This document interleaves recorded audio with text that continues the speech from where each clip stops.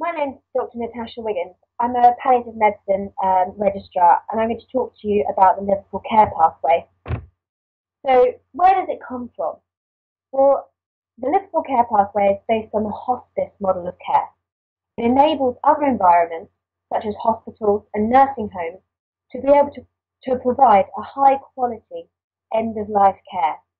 It's not just restricted to hospitals and nursing homes. The Liverpool Care Pathway can also be started in the community, which means that people can have good quality end-of-life care in their own homes. So what is it? Essentially, it's just a guideline. It's a guideline for providing excellent care in the last few days of life.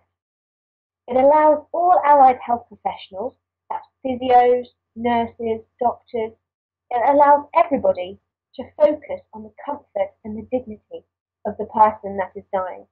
It's not a treatment. It does not replace clinical judgment. So, who decides when to start the Liverpool Care Pathway? Well, it's often actually really difficult to tell when somebody is in the last few days of life, particularly if they've been ill for a long time. The decision to use the LCP should be made by the most senior doctor available. This decision, however, is aided by the multidisciplinary team. It is usually involving a palliative care or a Macmillan care nurse.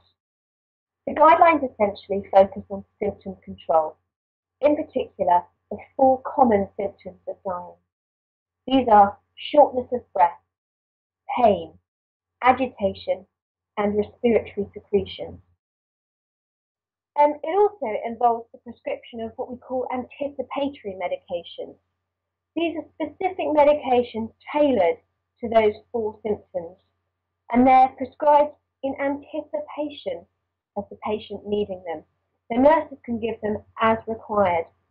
They're usually prescribed subcutaneously. The majority of the usual medications are stopped. This, for example, is statins. Why do we do this? Why do we stop the usual medications? Well, they are to prolong life. For example, a statin is to reduce cholesterol and to prolong life, reduce comorbidities, but the patient's already dying. Often at this point also, patients are unable to swallow tablets. However, if the usual medications contribute to symptom relief, then these are appropriate to continue. An example of that may be a steroid, which is reducing inflammation and pain. So what about eating and drinking? Well, contrary to many reported misconceptions, patients that are on the Liverpool Care Pathway can eat and drink whatever they desire, if they are able to. Often, however, they are unable to, or they don't want to. It's important to remember that decreased oral intake is actually a symptom of dying. So what else is involved in this pathway? Well, the medical team are prompted to consider whether certain interventions should continue. They're also prompted to think about the patient's spiritual needs and, or as importantly, the spiritual needs of the family. So, although not always, the following interventions are usually stopped: blood tests, intravenous fluids, and regular observations, for example, blood pressure, temperature. The point of the procedures, such as blood tests and observations, is to detect when a patient is deteriorating and to react promptly. However, we know our patient is going to deteriorate. Consequently, doing those blood tests, taking that blood pressure every hour, it's unnecessary, it's invasive, and it's uncomfortable for the patient. This is in the majority of the time. So what about IV fluids? Well, people are often unsure why intravenous hydration is usually stopped.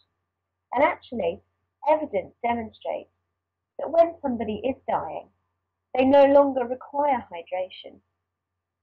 Fluids can actually end up in the pulmonary circulation. This causes distressing symptoms. Remember, decreased oral intake, decreased fluid requirements is a symptom of dying. So, where does the family fit into all this? Well, Well, the decision, and more importantly, the responsibility to start the Liverpool Care Pathway actually lies within the medical team.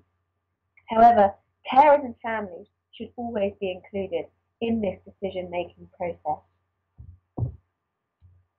Finally, the LCP does not hasten death.